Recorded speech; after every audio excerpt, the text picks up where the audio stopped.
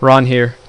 So there's a couple pieces of software that I think are pretty essential in a little home lab, or just in basic networking in general. I think there's a couple tools that are pretty essential. One of them is Wireshark.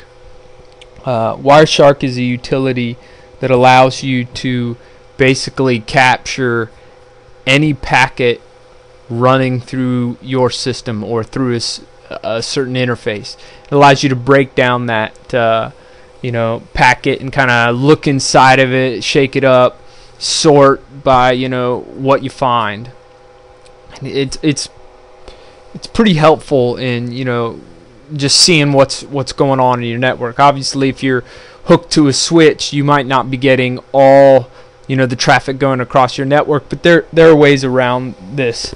But Wireshark's pretty cool. It fires up WinPcap in the background, and again, just allows you to kind of capture what's going on in your network. So just a quick demonstration. We've got list available capture interfaces, so we'll bring that up, and you can kind of look sometimes just to see which packets are coming across. You notice across my one interface we're starting to see a couple packets. No real traffic because again I'm not doing anything, but you can click start. Okay, so what's going to happen is as packets come in, they'll show up here. So let's generate some packets. So I can bring up command prompt and I can ping my gateway 172.16.0.1. I get some replies, and all of a sudden I've got all these packets going on in the background. Alright, so we'll go ahead and stop the live capture and just kind of look at what we found. So 239s, we got a bunch of multicasts going on in the network, but here's what's important. So source was .3, which is my computer. Destination I sent to .1, which is my gateway. I used protocol ICMP, so that's the Internet Control Message Protocol, and I set an echo ping request. Okay, so we can even further break that down, and you can look at what's in the actual frame, the Ethernet 2 headers, the IPv4 headers, the ICMP protocols, and then below that it actually tries to take the data that was in it and see if it comes out to text. And well, here we see in the Windows world, a ping is a packet that has A, B, C, D, E, F and goes all the way up to W and then starts over. Don't ask me, but that's what they do. So you can kind of break it down, look at, okay, I was going to destination this, oh, that's that MAC address. Source was me, and this is my MAC address. Alright, Internet protocol IP, you can kind of break it down. This was my source, destination, just like it showed up there. But there are further things down here. You can look at the different flags that were set. So protocol was 1, which lines up for ICMP. And then the checksums, you can make sure that they came out correct.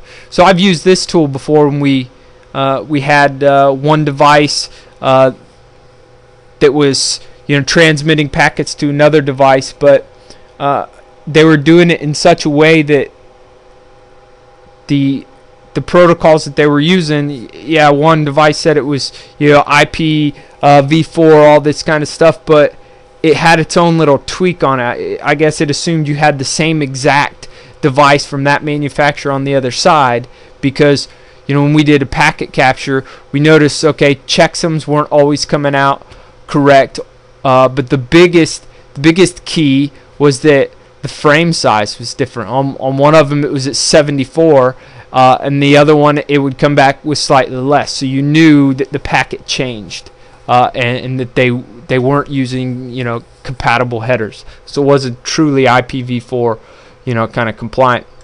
So down here we see more ICMP requests, replies, all that kind of stuff. Down here you also see an ARP. So for some reason my computer decided let's do an ARP request. I guess the timer ran out for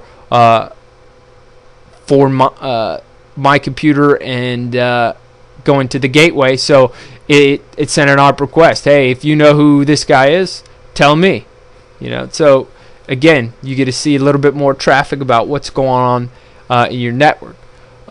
Another cool thing is this whole filter and expression. So if you know exactly what to type, which I forget all the time, there are a bunch of manuals that you can kind of look it up.